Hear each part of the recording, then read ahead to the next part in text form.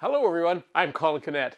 Today I'm going to be making a setup depth gauge jig for my routers. But before I get started, I wanted to show you the Woodwork Web t-shirts, and there's a few different versions. This isn't the only one. You can check them out. The link is in the description box below. But in the meantime, let's get started making this jig. This jig is going to work for any router that you have, and I actually have 3 routers, and one of them is in my router table. So what I need to do, I'm starting off with a piece of MDF, and this is 1-inch thick MDF. And when I get finished, and you'll see this in a little while, I'm going to have a base on it. But basically what I'm going to do is drill a hole in it and make a slot so that when my router is on this base, I can move the router up and down with the bit in it, and with some little depth gauges that I'm going to make, I'll be able to set the height of the bit very accurately and very quickly. Now, if you've been following my channel for a while, you know that I use these little measuring bars. These are great things, but for setting a depth gauge on a router, they're not always as accurate as I'd like them to be, and they're certainly a lot slower. So, because you need to release in this case, it's a plunge router, and of course you need to release it, and you can see from there that it's just a little awkward.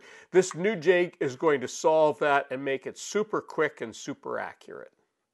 Now, the only thing I really need to make sure of course, is that my biggest router base will sit on my platen, and I'm going to make sure that I give a little bit of extra room, and I'm measuring this out. It looks like 10 by 10 inches is going to give me plenty of room. So I'm just going to go over to the table saw and cut out a square 10 by 10 inches.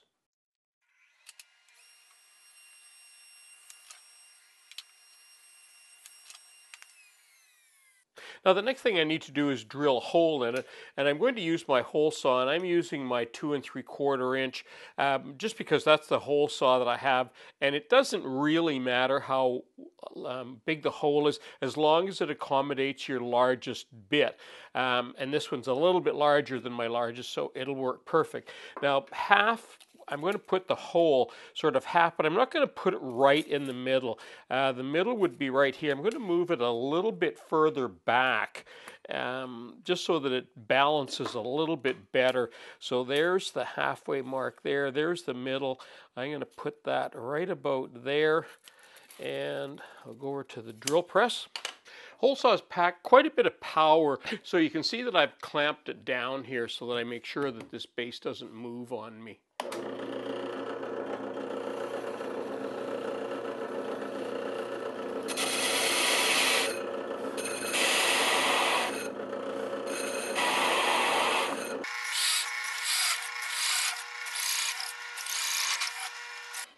And there's our hole. That's perfect. What I need to do now is make some marks here, some straight lines, so I can go over to the bandsaw and cut that portion out.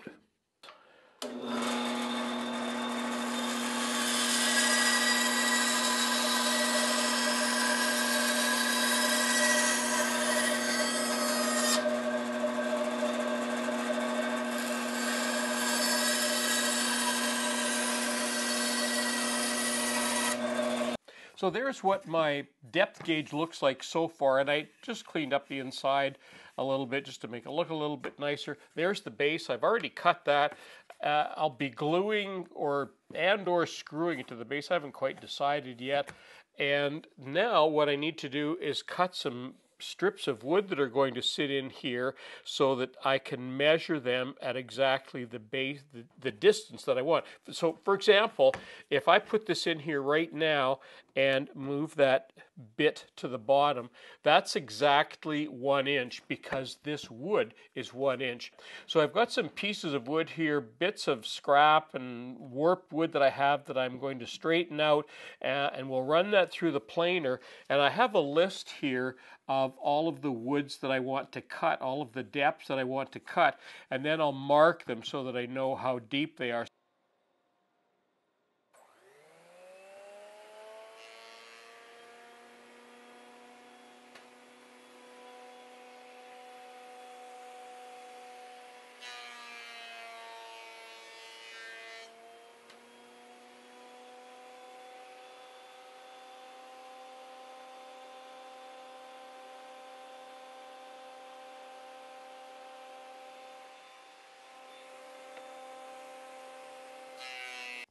Okay, I went back into my wood pile and I actually found some other scraps that are even more usable, and some of them I had to trim down, as you could see on the planer, but you can see how they step down, and I've set my light so you can actually see the shadow in there and exactly how they work.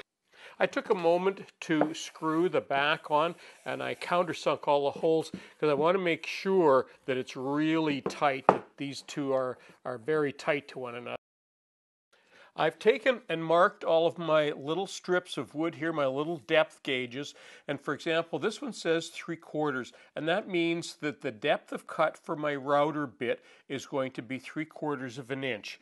If I take this one, it says 1/8, that means the depth of my router cut is going to be 1/8 of an inch. Now I'm going to use the 1/2 inch one for a moment just to show you how this works. So we'll lay the 1/2 inch in the slot there, and now when I take my router over, and all of these routers, plunge routers, have a locking lever on them, so you can push them down and they'll lock. So what I'm going to do now, I'm going to take that router and lock it down, touch it to the 1/2 inch, and now most good routers will have a locking lever. You see that little lever there? And it will drop down onto a turret, and you can turn that turret to a variety of different depths. But when I take that and let it drop right there, and then I can take that and lock it in that position, now when I release the router to go back up, now when I take it over to the wood that I want to route, then I can take that, whether it's on the edge, if I'm going to route a dado or a rabbet, I can do that there. And it's locked. Now it's locked because that pin is dropped down to the turret. I've locked it down to the turret. See that? It's dropped down to that turret, and it's locked there because it's sitting there. I'm not doing anything, and if I can release it so that it goes back up. So if I want to start in the middle of that wood, I can drop it down, and it'll start plunging into the wood. And when it hits that depth over here with the bar, that's the depth that I know that's at a 1/2 inch, and I can take that and move that to all sorts of different pieces of wood. And now every time I move that and every time I drop it down, I know that that's going to be set at the 1/2 inch depth. Now, as you can see, I didn't round mine off to fit in there. It really doesn't matter. I also could have squared that off in the bandsaw, then they would fit in. But look, I just left mine square because that way I can use them any which way. It really doesn't matter. And I know that I can get full use out of both sides of them if I just sort of leave it that way. And if I need to make more of them, they're really quick and easy to make. And that is a great way of setting the depth on your router. I'm Colin Canet for Woodwork Web. Thanks for watching.